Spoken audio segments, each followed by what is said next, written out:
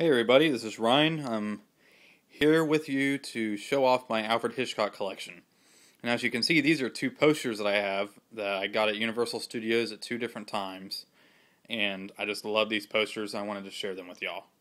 And these are actually both hanging in my bathroom, because I figured, what better place to hang a Psycho poster than in a bathroom. So, I thought those were really cool, wanted to share them with you. There's my movies.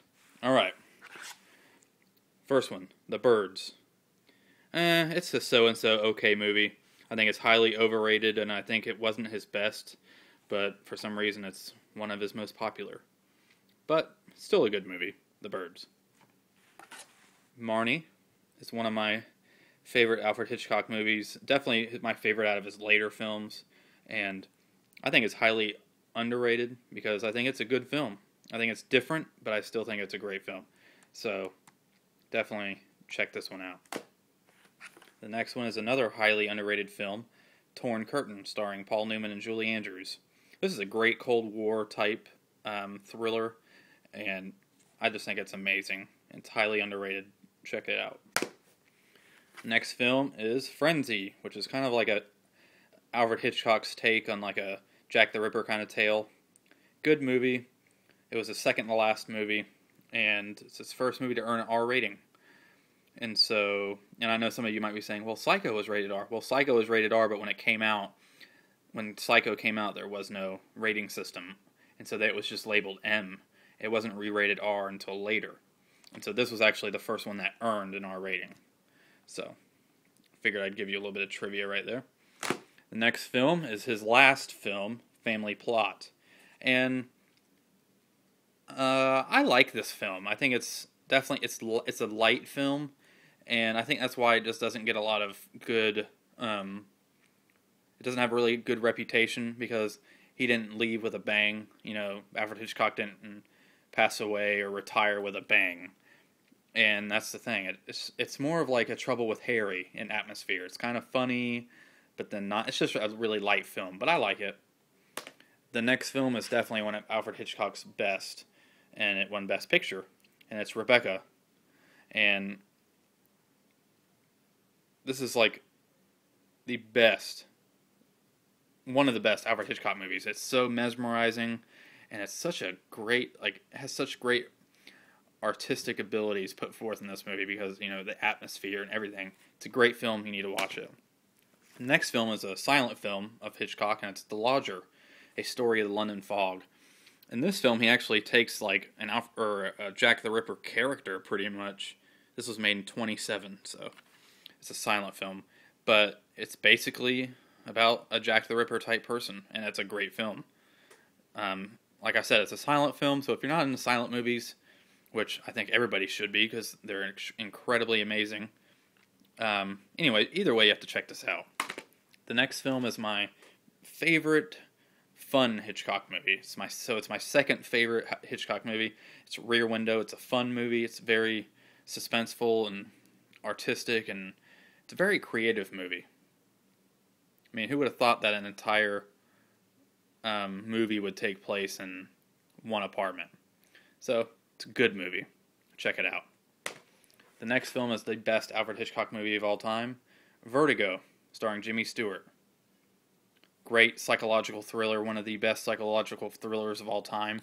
I think if Alfred Hitchcock is remembered for one film, it should be this. It's amazing. I have Strangers on a Train, great film. Rope, which is one of my favorite films that he did. It's very short, and it plays out kind of in real time. And it's a very creative way of filming, too. It looks like he filmed it in one non-stop take, but he actually filmed it in 10-minute intervals. And so, good film. I don't have the Criterion version of this, but I got the 39 Steps, the Janus Films Essential Art House. And this is a bare bones DVD. It has a great picture, but that's all it has. It doesn't have any commentary, nothing. But I didn't have the money at the time to get the 39 Steps Criterion on Amazon or anything, so I picked this up at Barnes & Noble, and it was worth every penny. Definitely one of his best British films. Actually, probably the best British film that he did.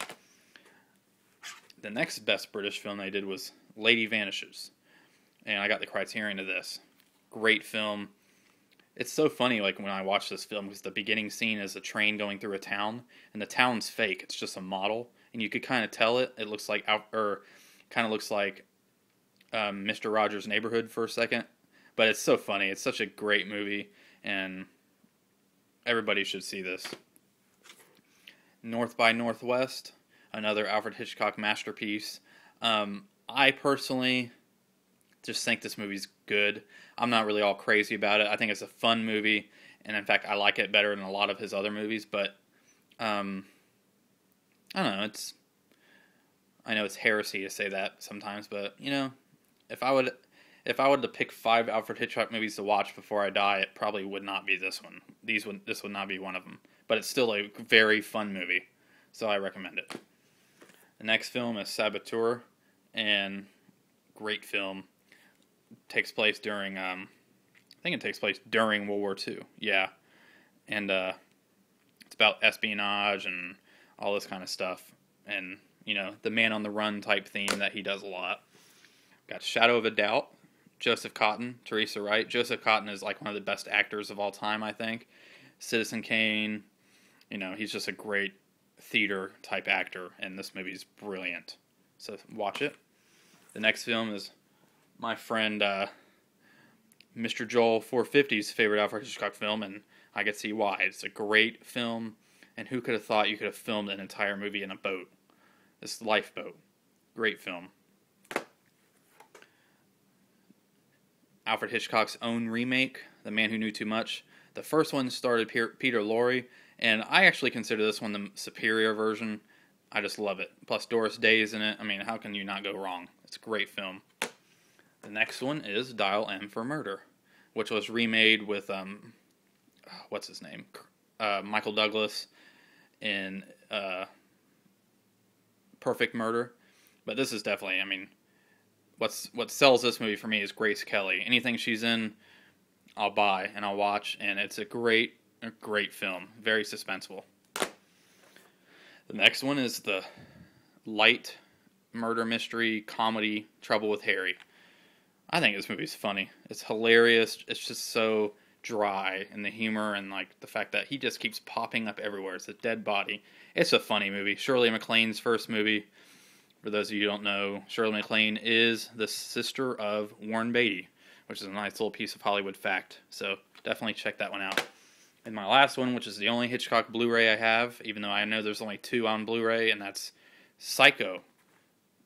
I don't even need to say anything about this film. I just that alone right there is all that you need to know.